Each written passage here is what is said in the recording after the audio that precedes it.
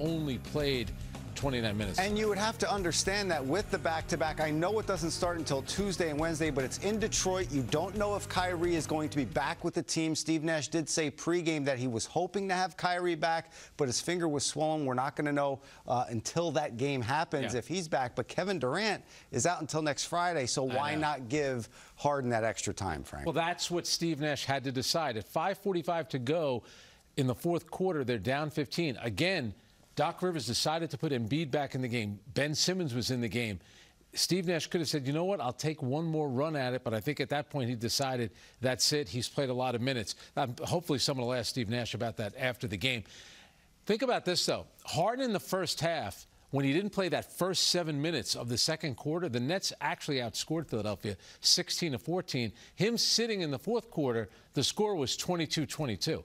So they actually outscored Philadelphia by 2 when Harden wasn't in the game. And now Philadelphia, over the last 2 seasons up until this point, they are 40-4, as you see right there at home. There's 4 teams that walked out of Philly the past 2 seasons with wins: Denver, Portland, Miami, and Dallas.